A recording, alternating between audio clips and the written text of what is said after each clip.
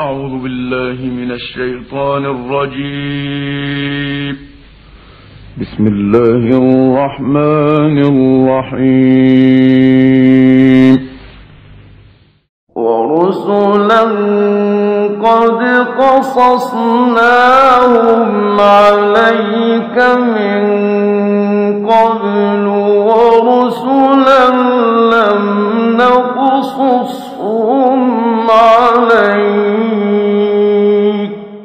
Assalamu alaikum wa rahmatullahi wa barakatuhu. Alhamdulillahi wahda wa salatu wa salamu ala man la nabiyya ba'da. Amma ba'd.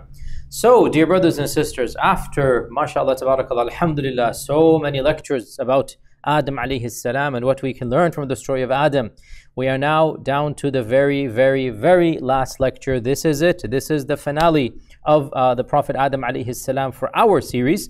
I have saved one of the most difficult topics, if not the most difficult, for the last.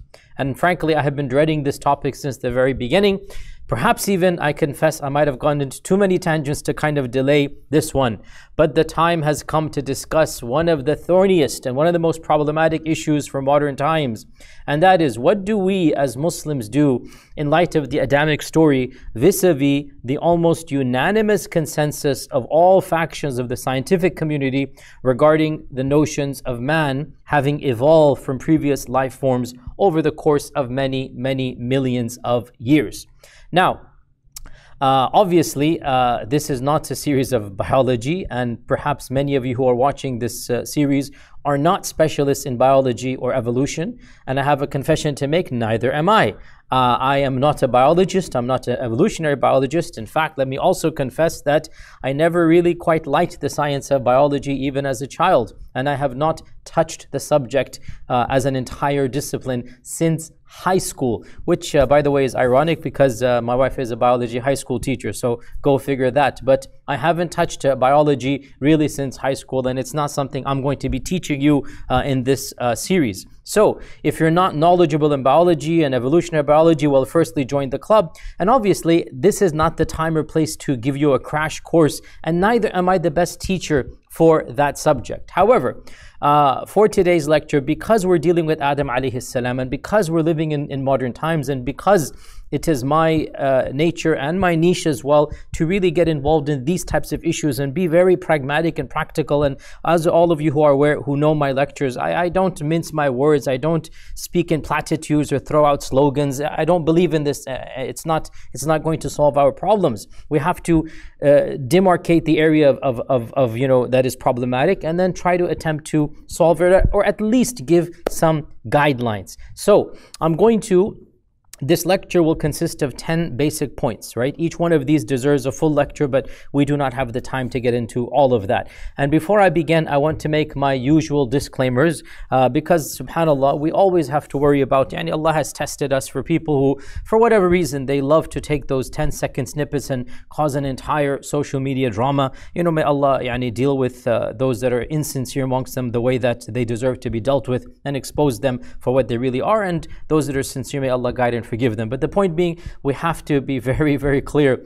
This entire lecture, I will be saying things that are kind of pushing the boundary, what ifs and what not, but I want to make it a very clear disclaimer that I am, alhamdulillah, a believer in the Quran, and I believe in the existence of Adam, and I believe in the entire Quranic story of Adam alayhi salam. So as I preach and teach, and as I'm going to be giving these lectures, please do not misunderstand a 10-second snippet out of context. I'm saying it as emphatically as I can. I believe in the narrative of the Quran, and I believe in Adam alayhi salam and his wife Hawa as being the primogenitors of all of the human species. So that is the disclaimer. Now, let us move on. Point number one. This is going to be 10 points, brothers and sisters. Point number one. Most of the Muslims who dismiss evolution should be very careful about the words that they use and what they say. And the fact of the matter is that really any Muslim who has studied the science of evolution, who has understood evolutionary biology and the theses and the premises and the evidences, any Muslim who understands the theory of evolution from within the paradigm of science will never simplistically dismiss it as most people who haven't studied do so. Only the one who understands the evidences and knows the rationale behind the theory of evolution will be in a position to understand why it is potentially problematic. Remember, dear Muslims, our religion, Allah Azza wa Jal demands of us academic excellence. Allah says, وَلَا تَقْفُ مَا لَيْسَ لَكَ بِهِ عِلْمٍ. Do not speak about that which you do not have knowledge of. If you do not have knowledge of a discipline, don't speak about it as if you are an authority. We don't want other people to find fault with our faiths because we have not presented what needs to be presented in an academic manner, because we might make a mistake in how we express ourselves. So, if you really haven't studied the theory of evolution, if you don't understand its premises within the scientific community, then just be quiet about it. Say, I don't know, Allah knows best. Do not be amongst those who just dismiss it and say, oh, it's a conspiracy theory to do that. No, please be academic, understand that there is a potential clash between the religious narrative and between the theory of evolution. And whether you understand or agree with this or not, I will tell you firsthand that may Allah protect us, but many people are doubting and maybe even leaving the faith because they cannot understand and they cannot reconcile between what they think is science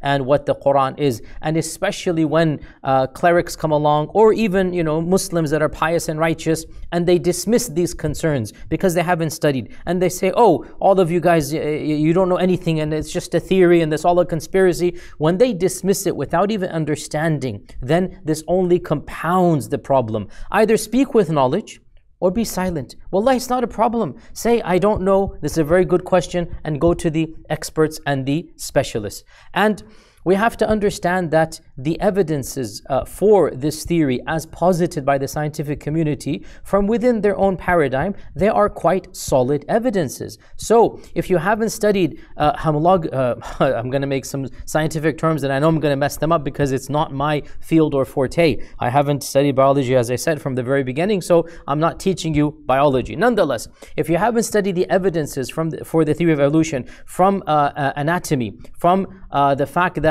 shared species share extremely similar physical features that seem to indicate common ancestry. These are called homologous. These are called homologous. I'm trying to pronounce this. Homologous or homologous, one of these two. I don't know the pronunciation, but I'm just reading the book here. That I've read a number of books about this in terms of understanding why it's a problem. I have never taught, obviously, biology. So the point is that there is this notion, or there is this understanding that species share extremely similar physical characteristics, which indicate a common ancestry.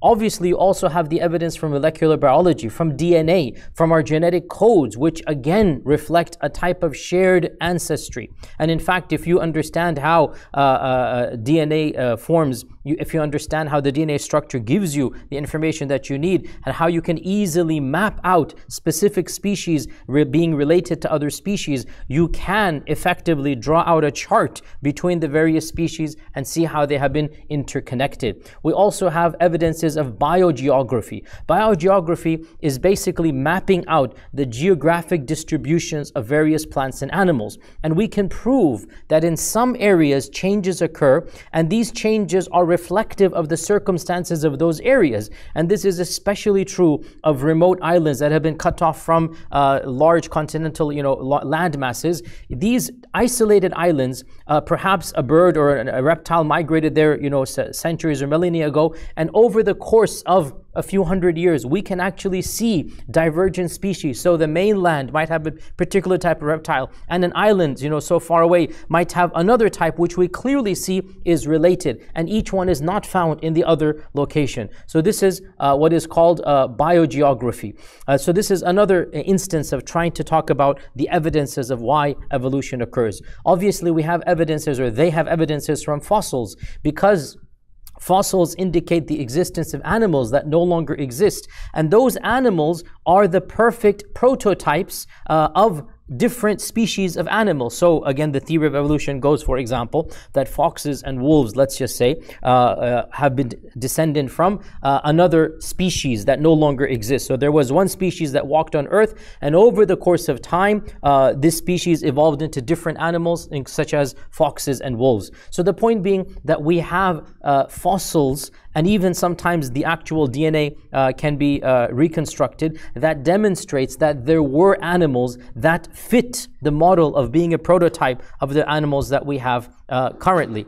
And of course, perhaps one of the strongest evidences that evolutionary biologists use to prove evolution is the fact that we have directly observed what is called microevolution. We can directly observe small-scale evolution in organisms with short life cycles. So, for example, whether you have amoeba or cells, or you have even flies or mosquitoes or whatever, things that have short lifespans, scientists can, over the course of a few years, maybe even a few months, literally monitor how a particular species is adapting. Maybe the wing is changing, maybe they're developing some type of immunity against a disease out there, and scientists can see that over the course of a number of generations, what happens is a change occurs at the genetic level, at the DNA level. And this is called microevolution. And by the way, this is, you don't even need to be a scientist to know this. I mean, every person who breeds horses, breeds dogs, breeds like dogs is the perfect example.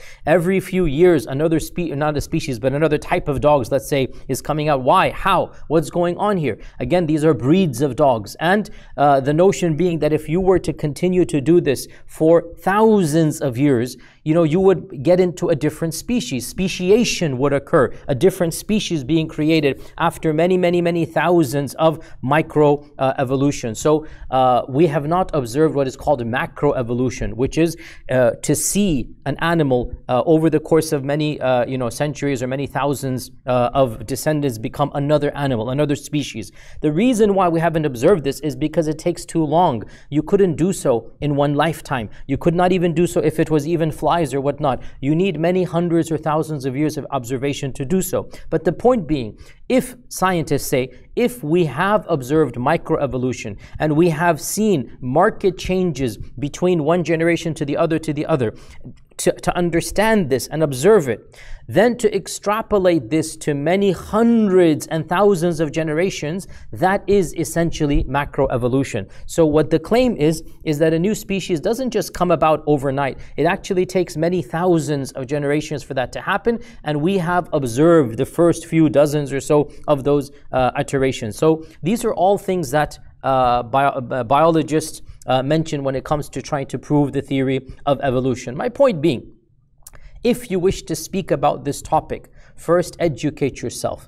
Many people, many of our own Muslim brothers and sisters, they dismiss evolution, and I say this with respect, without even having a clue as to the actual problem that it poses. In fact, they can't even define evolution. Ask them what is evolution, and they will give you these not even high school definitions that, oh, this means man are descendants of chimpanzees and apes. No scientist says this. This is, of course, the picture is there for kindergarten children of a chimpanzee and a human being. No scientist actually says this. We are not descendants of apes, even according to the theory of evolution. That's not what evolutionary biologists say. So the point being, first educate yourself and even understand what is evolution. Evolution is the descent, of a species with genetic modifications. That's really what it is that genetic modifications occur from generation to generation. So my first point, this is all the first point, is one of the longest ones, is that, and I say this understanding what I'm saying, so please don't take that 10 snippet, second snippet and misunderstand me. I believe in the story of Adam, but I also say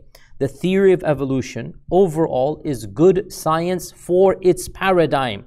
It is a fair attempt to understand the reality based upon the scientific method. That does not mean it is right. That does not mean everything about it is valid. That does not mean it cannot be challenged. That does not mean it explains everything. What it does mean is that it is a valid theory based on the premises of science. And no Muslim should just dismiss it with a wave of the hand and say, oh, there is no such thing, and not consider it to be something of significance simply because they have not studied. I have not met a single Muslim who is an actual expert in biology, evolutionary biology, except that they understand why the theory of evolution might potentially be a clash with religious knowledge and understanding. So do not just dismiss it because of the term theory. Gravity is a theory. Light and how light reaches us is a theory. Doesn't deny the reality of gravity, does not deny that light is actually real and we see light. Understand that science is a process. Science is inference. Science is to see fact A, fact B, fact C, facts, and then try to develop a theory that explains the relationship between these facts. It is a theory insofar as it is an inference, and science is an ever-changing philosophy. It keeps on updating itself. It keeps on correcting its own paradigm. And given what scientists know about the facts of evolution, and there are certain facts that are undeniable, given what they know, then to extrapolate from it the theory of evolution is reasonable science. That's all I'm saying. I'm not saying it is correct. I'm saying it is valid from the scientific paradigm. Now, this is the first point. The second point is that some of you are waiting for me to give the alternative to the theory. And let me immediately disavow any type of such notion. Ulama are not scientists. Preachers and teachers of the religion should not be telling engineers and doctors and evolutionary biologists what to research and teach. Let every speciality stick with his own speciality, and let's learn from the mistakes of the Catholic Church when they thought that they could dictate to the scientists what to do and what not to do. Our ulama of the past did not tell chemists and biologists to what to say and what not to do. No, that's a separate discipline, and let every discipline do its own research. Neither should a scientist be telling me what I should believe in the Quran and Sunnah, and neither is it my job, nor is it my job to tell the scientist what to believe according to science. I can and I should tell the Muslim scientists what to believe about the Quran. Yes, that's my job. My job is to explain the Quran, to explain our theology, to explain our text. And then it is up to the Muslim biologist to then try to see what he or she can do. Science has its rules, theology has its rules, tafsir has its rules, hadith has its rules. I am not going to tell a biologist what he should be researching and what he should say about the theory of evolution. That is up to him to do. And this leads me to the third point, that if I can speak about the Quran and theology,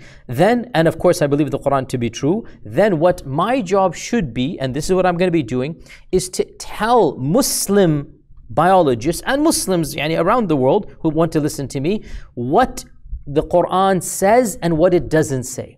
And therefore we demarcate the red lines, that you cannot go beyond those red lines. It is not my job to propose an alternative to the theory of evolution. It is my job to say, if we believe in the Quran, which all inshallah my audience does, if we believe in the Quran, this is what we can say, this is what we cannot say. When I posit, this is what we may say, I am not actually saying that I believe. I'm simply saying, if somebody were to say what, I'm going to be giving an example. If somebody were to say this, the Quran allows this belief.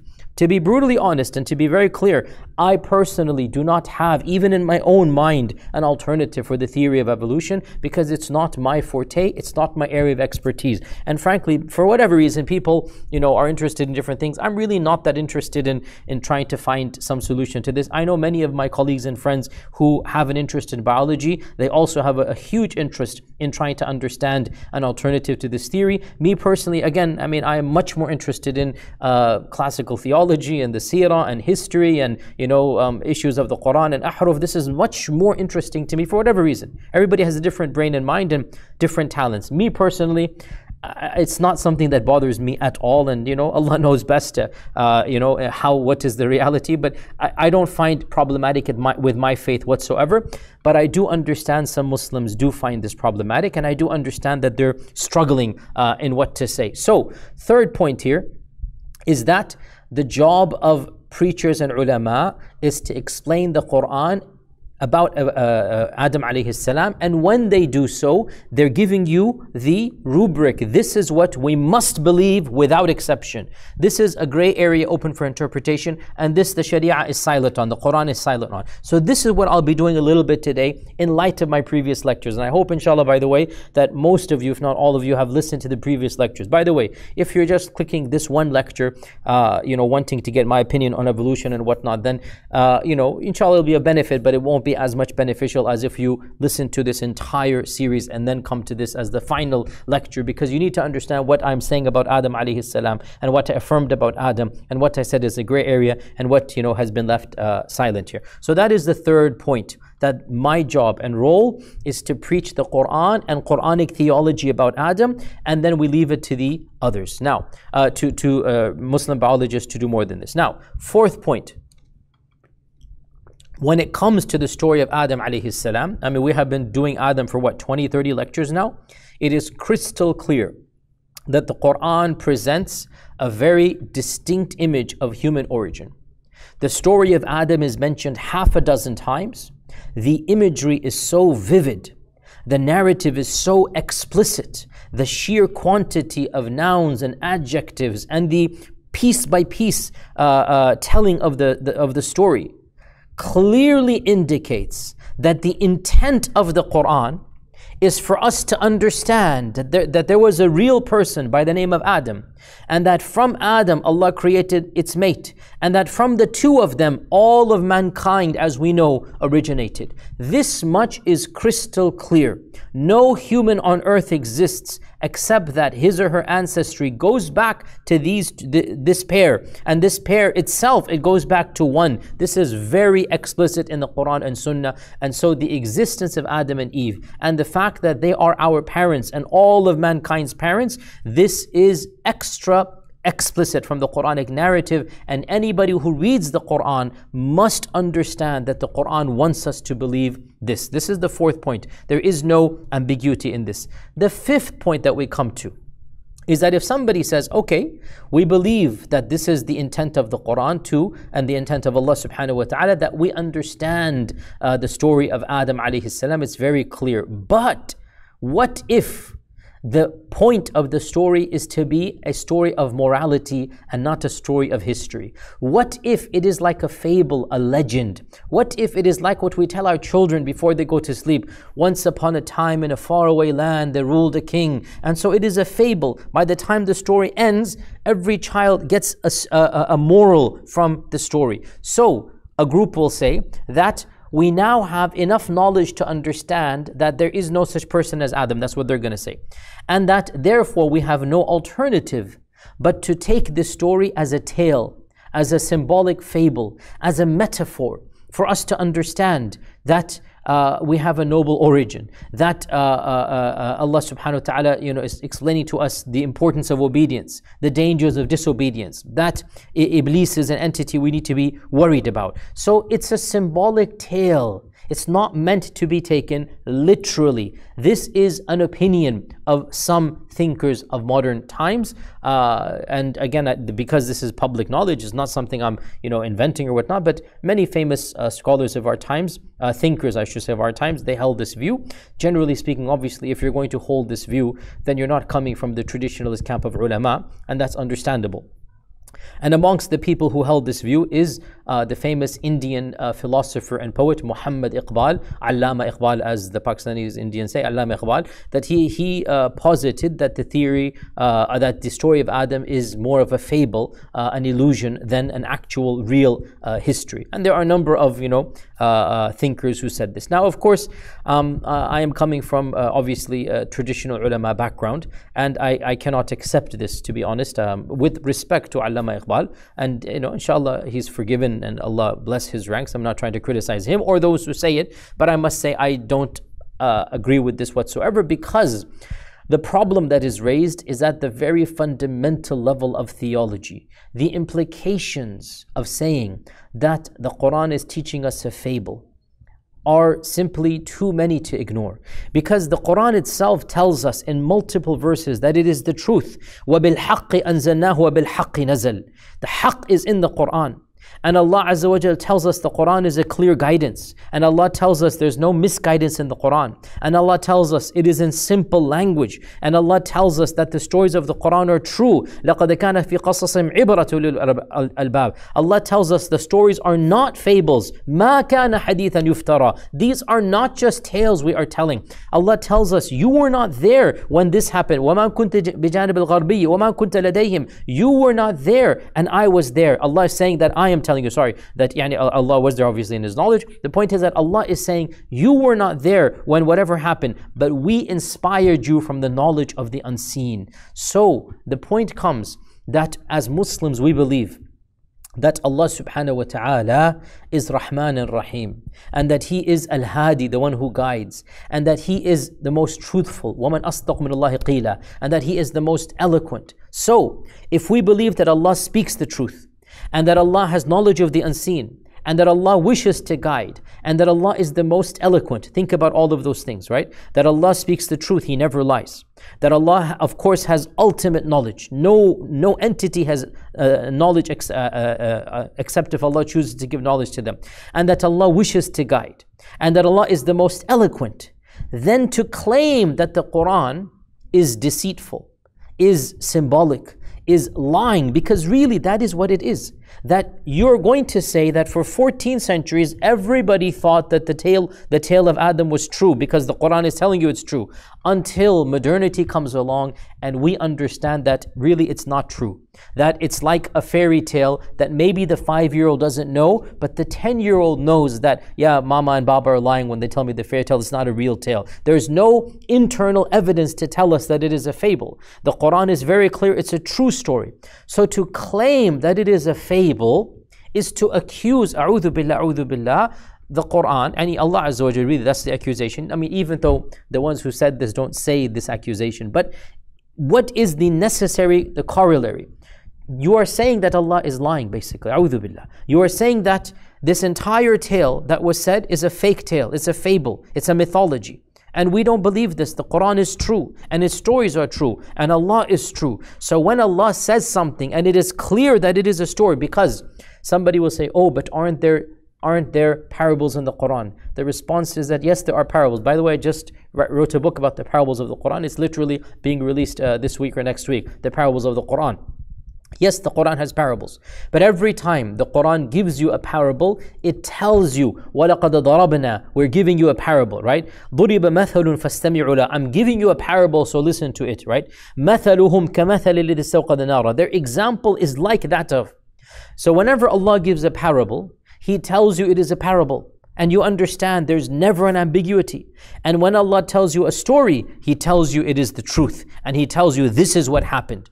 There is not a single passage in the Quran where people are confused. Is it a parable or is it history? No. Musa, Isa, Dawood, Sulaiman, every prophet of old, Nuh, Adam, these are stories that are history. They are not parables and fables. So the claim that Adam alayhi salam is a symbolic tale, a'udhu billah, it is actually a claim that the ulama would say entails kufr, even though the one who says it might be excused because of ignorance. Al-Ghazali and Ibn Taymiyyah and our Sunni ulama, they said that anybody who says that the Quran is symbolic and that Allah is speaking to us in false truths, half-truths, that this person has accused Allah Azza wa Jal of lying, of being deceitful, and this is not an accusation within Islam. And they said this, by the way, about the falasifa, the pseudo-philosophers of early Islam, medieval Islam. They said that the falasifa, according to mainstream Sunni scholars, they committed heresy. Why? Because they said heaven and hell are not real, they are symbolic. Allah is just giving a fable. Let the people believe, and this is not real. And so our mainstream ulama said this is not something that is acceptable. And the same can be said of those who denied the story of Adam here. So the fifth point here, we cannot dismiss the entire story as being a fable without accusing the one who revealed the Quran of intentionally lying, intentionally deceiving. And we do not believe Allah Azza wa Jal is like this, and we do not believe His speech is like this.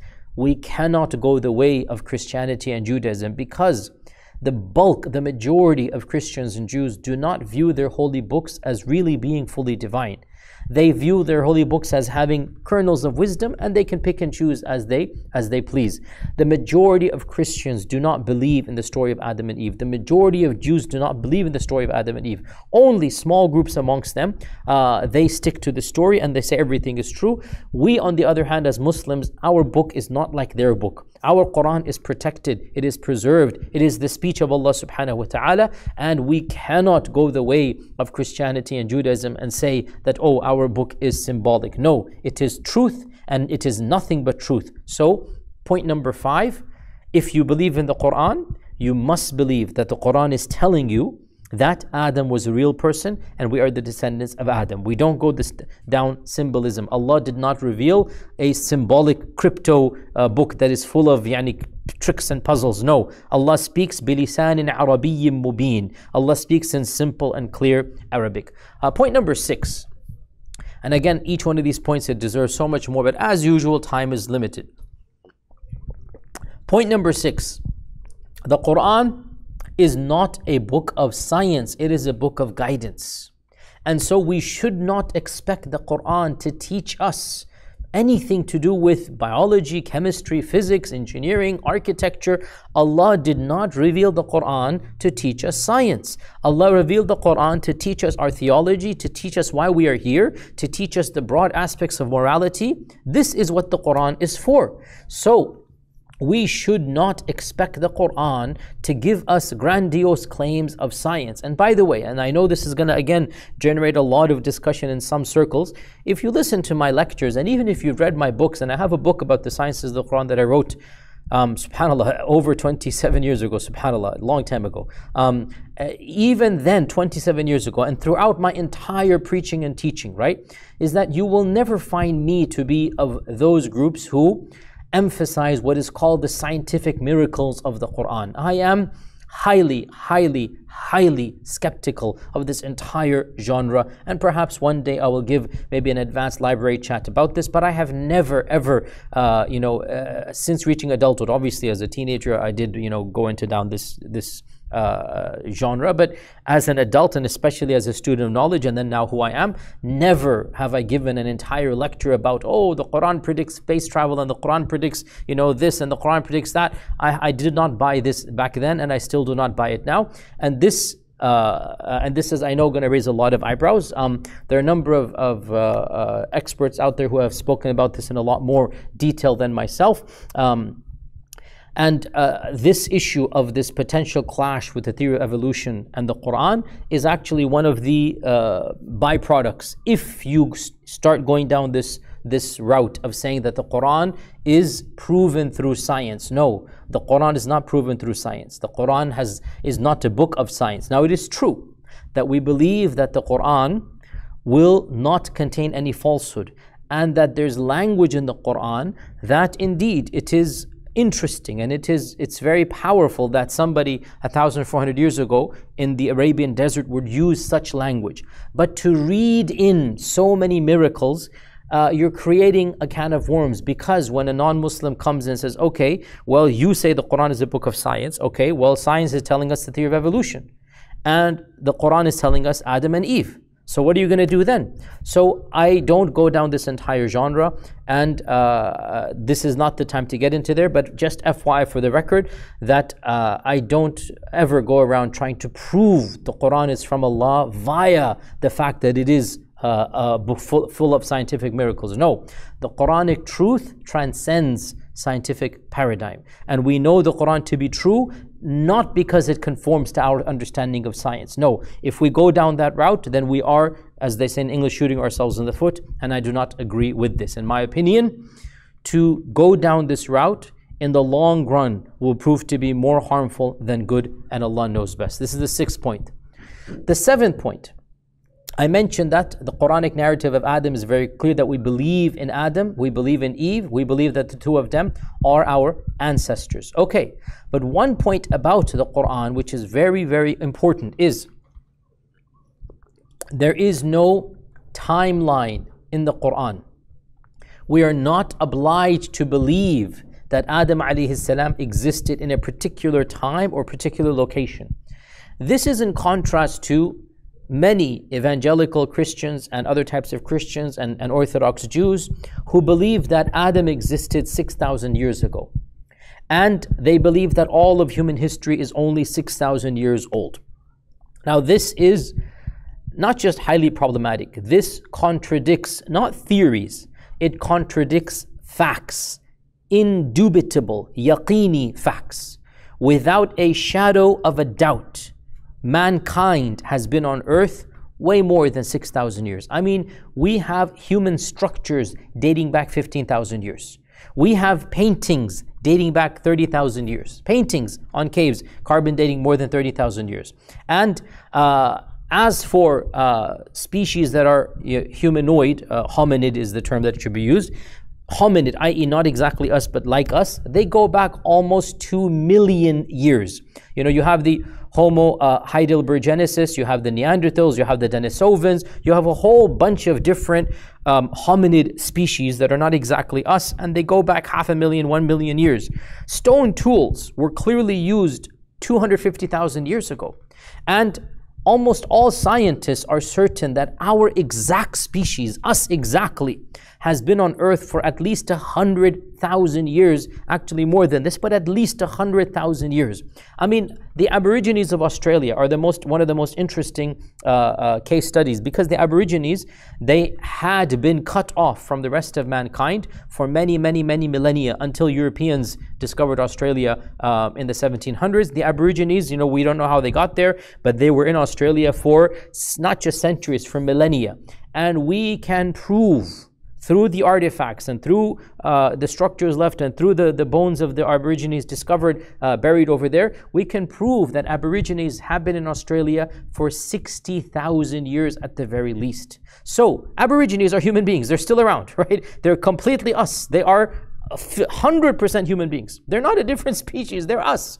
And we know for a fact that they've been around 60,000 years. Again, we have their records, not their books, but I'm saying the records that they left behind, meaning the stuff that they left behind, the tools, the bones. We have their civilizations for 60,000 years. How then can mankind be 6,000 years old? Response as Muslims, who said they're 6,000 years old? We didn't say that. That's your narrative, O Christians and Jews. It's not our narrative.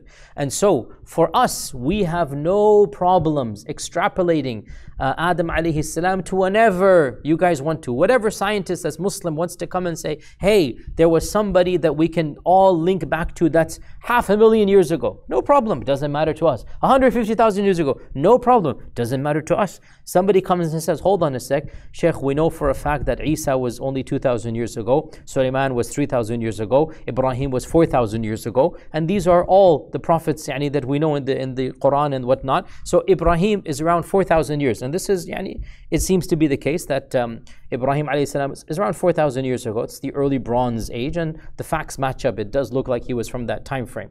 So if we say that Adam existed 150,000 years ago, what we're saying is that between Adam and Ibrahim is literally over 145,000 years, right? The response to this is, so what? So what? It does not affect the Quranic narrative at all. The Quranic narrative remains firm, and it doesn't matter if you were to say Adam is 150,000 years, Nuh is 130,000, Ibrahim is 4,000. Nowhere in the Quran does it say that Nuh and Ibrahim are 100 years apart, 1,000 years apart, nothing. We have no definitive knowledge, so whatever people want to believe, it is fine from the Quranic paradigm. And also, by the way, one can gently point out that the hadith mentions that there were 124,000 prophets, right? Well, I mean, the Quran only mentions 25 of them. So where are the rest of the 130, 115,000, 119,000, 975? Where are they now? How come they haven't been mentioned? One could say there were so many small generations and pockets here and there for 100,000 years. I don't know.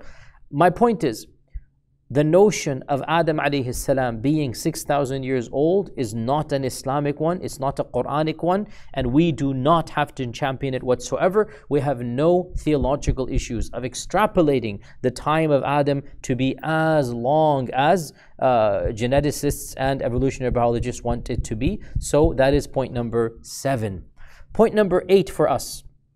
Point number 8 is that the Quran does not negate the existence of other life beings or forms.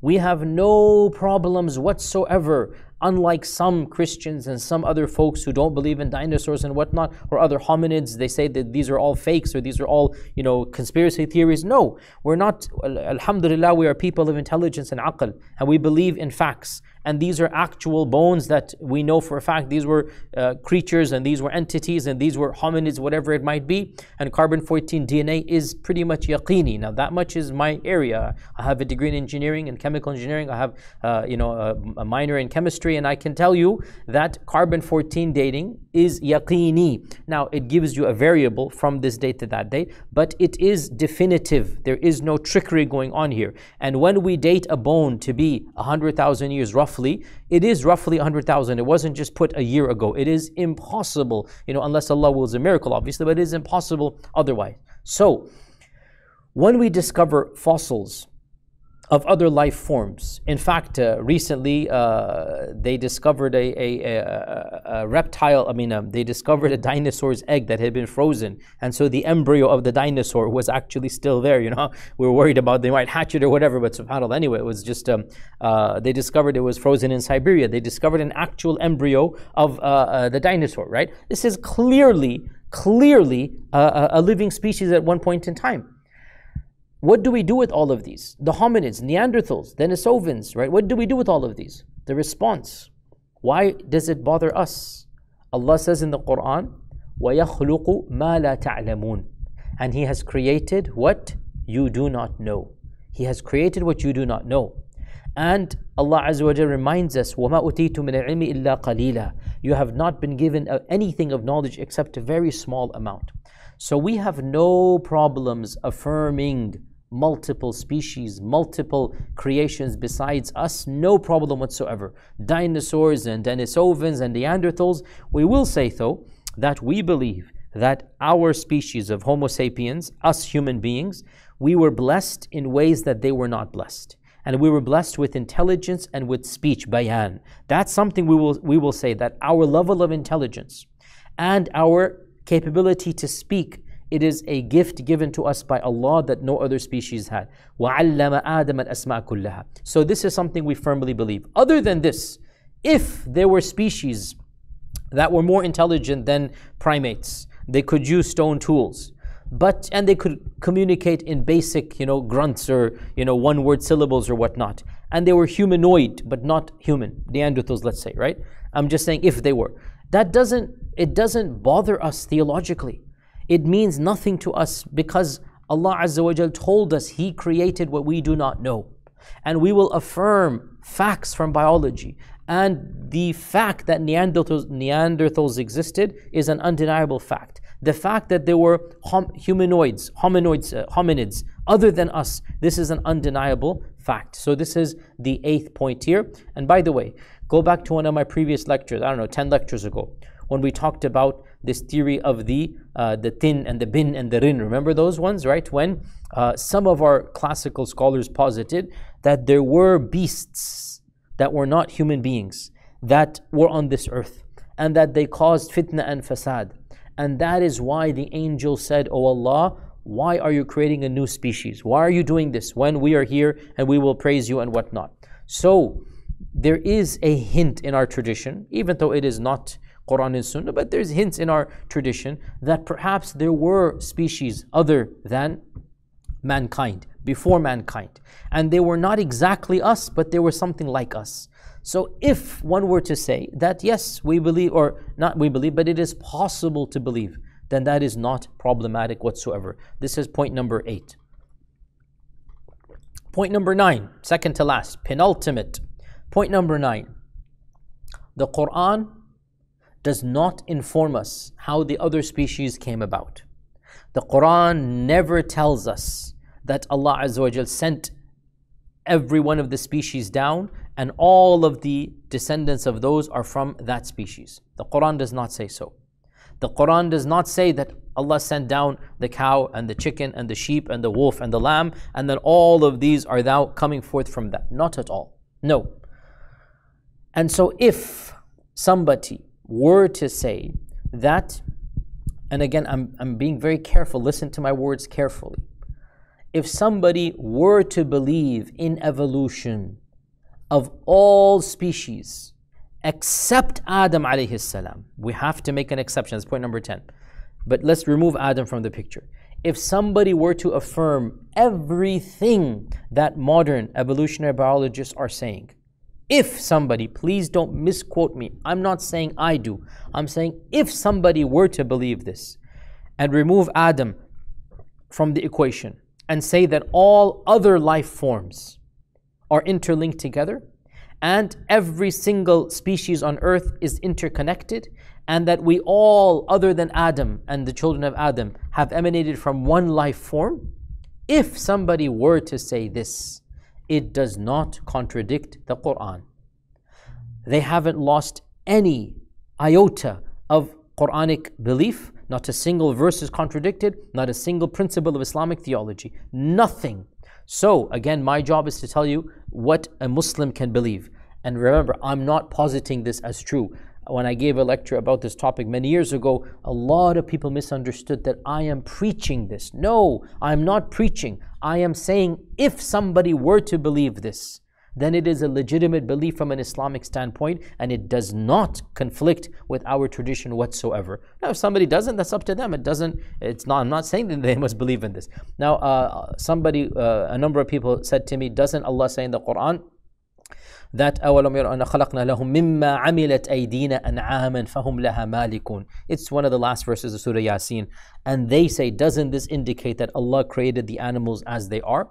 And go back to the tafsir. This is not the understanding of the verse. Go back to the tafsir, go back to Qurtubi, go back to Ibn al-Jawzi, go back to any of the classical tafsirs, al-Tabari. You will understand that this is a misunderstanding. What Allah is saying is that Allah Azza wa Jalla is saying that it is our power that created these animals. There is no hint that Allah is saying we created the original animal and all of these animals come from the original. No, Allah is simply saying we gifted them these animals. It is our power, Allah is saying that I created these animals. How Allah created is not mentioned. The Quran does not mention how. By the way, if anything, one could read in generic statements. Allah says in the Quran that we created everything from water. Right? So if one were to read in and of itself, it's not problematic. So again, point number 9, please understand what I'm saying here.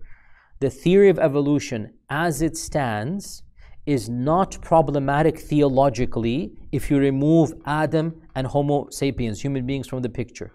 If a person were to believe every other life form emanated from a previous life form and were to say that Allah used the mechanism of evolution, again, all power is to Allah. One of the things that we differentiate from secularists and from people who deny God is that they say this chaos is coming out of chance, this randomness is just happening. And we would say no, this is a cause and effect, and Allah created the cause and Allah created the effect, and Allah links the cause and the effect. So if you were to believe in what is called intelligent design, for non-humans, if you were to believe that Allah used the mechanism of evolution to bring about different species over many millions of years, as Muslims, we don't have any problem with this. For all life except one. And this leads me to my final point. The final point is that given all of the above, we simply cannot affirm the theory of evolution as it stands when it comes to Homo sapiens. We as Muslims respect the scientists in there. We're not making fun of them. We're not saying they have evil intention. But we have a data point that they don't have. It's really, that's all that it is. We have a fact that they will not look at as a fact. We bring to the table of scientific facts a theological fact. We don't expect them to believe in that theological fact, but we do. And that theological fact is what? We believe that Adam alayhi salam existed, that he was the first human being, and that he was the father of all other human beings. It's that simple. Scientists can bring all of the facts to the table that they want. We just add this one fact to the table. With this one fact, Muslim evolutionary biologists should try to understand what alternatives can be given and should see what they can bring to the scientific community as faith-based Muslims. But it's not my job to do so. We firmly believe that Adam alayhi salam existed, that he is the first human being, that he is the original human being, and that all of mankind is descendant from him and his spouse. We don't believe that he existed in any particular time frame. He could have existed at any time, 10,000 years ago, 100,000 years ago, 1,000,000 years ago. Doesn't matter to us. Our theology will not be affected. But we must believe that our creation is not like the rest of the creation. Rather, we are special. And we do believe this in multiple ways. Allah tells us in the Quran, وَلَقَدْ كَرَّمْنَا بَنِي آدَمَ. We have honored the children of Adam. We are not like the rest of the species. Allah gave us what He did not give other species. Allah gave us intellect. Allah gave us language. Allah gave us bayan. Allah gave us metacognition. All of these things are unique to human beings. We are not simply products of chance. We are not simply, the result of random mutations and chaos. No, it is simply too perfect of a creation to simply attribute this to randomness. On the contrary, there is a creator, and Allah created everything, and He especially preferred and created us over the rest of the creation. That much is logically undeniable, and the Quran also mentions this. Now, I wrote a paper along with another Dr. Nasir Khan. We co-authored a paper about evolution and the Quran, and you can Google it. Dr. Yasir Qadhi, Dr. Nasir Khan, evolution. You will find it on Yaqeen's website. And so we co-authored a paper, and I will read from that in my concluding remarks. I will read from that paper, and you can read it online, the full paper. It's a little bit technical language, so if you get lost with it, you can read the actual paper, because I know that when you speak, language is simpler than when you write. So I quote from our own paper. Setting aside debates about their rational plausibility or probability, there is nothing in Islamic scripture that explicitly negates the concepts of abiogenesis, genetic mutation and diversification, natural selection, the existence of hominid species, or a common ancestor for all biological life on earth, excluding only the descendants of Adam. Moreover, one can certainly imagine a scenario where hominid species were gradually evolving on Earth, and right at the point in time when evolutionists would predict the emergence of modern humans, God miraculously inserted the children of Adam, yani Adam and Hawa and the children of Adam. Let us suppose that these Adamic species are biologically, anatomically, physiologically, and genetically indistinguishable from the would-be species one would have predicted to have emerged based on the preceding population of species in evolutionary history. They appear to occupy the exact same position on the phylogenetic tree. The occurrence of such a scenario is theologically plausible and would be impossible to disprove empirically, since it is a metaphysical assertion. This is not to affirm that such a scenario did take place. Indeed, there are ongoing arguments that may continue to be entertained about the logical integrity, numerical probability, and empirical substantiation of many of the aforementioned evolutionary concepts. But it simply represents one of a number of possibilities and a clear reason why there should be no consternation amongst Muslims on this subject, as the theological conclusions stand independent of the empirical data. This example can be understood with analogy to a set of dominoes. And I gave this analogy almost a decade ago when I debated with somebody in England about the theory of evolution. I gave this in the public talk, and now I put it in this paper here, representing the sequence of events in evolutionary history. Just as one domino topples the next one species gives rise to the new species, as selection pressures continue to diversify populations and favor advantageous genes. The dominoes branch out, forming divergent branches of the phylogenetic tree. However, the final domino of one branch, representing humans, is not toppled by the preceding domino, but instead is placed down in a manner indistinguishable from it had it been knocked down. An onlooker arriving at the scene and surveying the evidence would surely conclude that this domino was affected by the exact same process that caused all of the others to topple. But in this case, it was a miracle. It was something that was atypical, and this is what potentially one could argue. Once again, I am not saying this is what happened. I'm saying it is possible that it happened. That if somebody wanted to say that indeed the entire process of evolution took place and a species like ours was about to emerge, it was just the right time. But right before the species actually emerged, Allah subhanahu wa ta'ala sent down Adam and Hawa, and they fit into the puzzle perfectly, because that is how Allah creates things. Their DNA matched the DNA of such a species. Everything fits exactly because that's what Allah would do. It's not a deception here. It is rather the perfection of Allah's creation.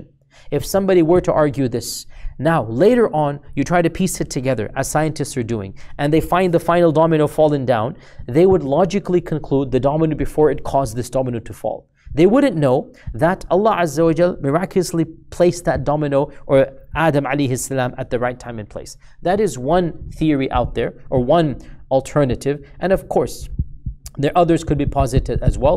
In the end of the day, brothers and sisters, I do not have a clear-cut alternative, and it is up to Muslim evolutionary biologists to help us out here. What I can say unequivocally is that I believe in the Quran, and I believe in the Quran not because it proves science, but because it is a miracle, because it is the speech of Allah, because of its message, because of its language, because of its impact. I believe the Quran to be true.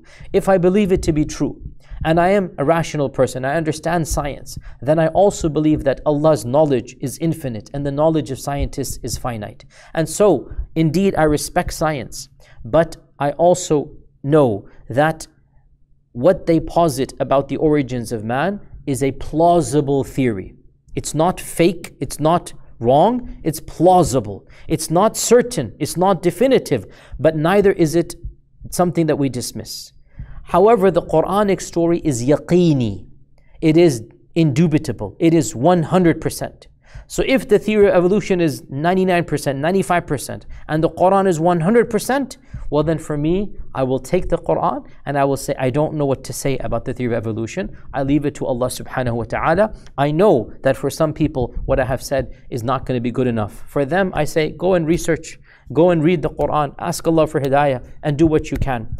But for me as a believer, it has never presented any major problem for one simple reason, and with this I conclude. Allah tells us in the Quran, in Surah Al-Kahf, Allah tells us, مَا أَشْهَدْتُهُمْ خَلْقَ السَّمَاوَاتِ وَالْأَرْضِ وَلَا خَلْقَ أَنفُسِهِمْ. Allah says, you were not there to see how I created the heavens and earth, and you were not there to witness your own creation. This is a very, very powerful verse. Allah says, I didn't call you to witness your own creation. وَلَا خَلْقَ أَنفُسِهِمْ. You don't know how you were created. You are trying to piece together based upon the evidences of 1,000,000 years ago, of 500,000 years ago, of 200,000 years ago. And your attempts might be good and solid, but they are not definitive. Allah's knowledge is definitive. So we are trying, they are trying. But in the end of the day, their attempts are human and the Quran is divine. So, because my belief in the Quran transcends its relationship with science, I firmly believe that there can never be an explicit clash between yaqini, definitive science, and between explicit Quran. And we thank Allah that the theory of evolution, even though it is fairly solid, it is not 100%. It is not something that is yaqini. And what the Quran tells us about Adam is yaqini. So as a Muslim, I prefer the yaqeen over the dhann, and I put my trust in Allah subhanahu wa ta'ala that Allah knows best. And perhaps one day, inshallah, when we are in Jannah, inshallah, when we have eternal time and we're able to think and talk and whatnot, perhaps one day we will understand and see and put all of this together. But in this world, we have to believe in the Quran and we have to accept what Allah subhanahu wa ta'ala says. And I conclude by reminding ourselves what Allah tells us in Surah Al-Isra, وَمَا أُوتِيتُم مِّنَ الْعِلْمِ إِلَّا قَلِيلًا. You have been given nothing of knowledge except a very, very small amount. Allah Azza wa Jal knows best. With this, dear brothers and sisters, we conclude our series on our father Adam alayhi salam, and we will inshallah ta'ala move on to the next prophet next week bi'idhnillahi ta'ala. Until then, Assalamu alaikum wa rahmatullahi wa barakatuh. فيا ذلي ويا خجلي إذا ما قال لي ربي أما استحييته تعصيني ولا تخشى من العتب وتخفي الذنب عن خلقي وتأبى في الهوى قربي فتب مما جنيت عسى تعود إلى رضا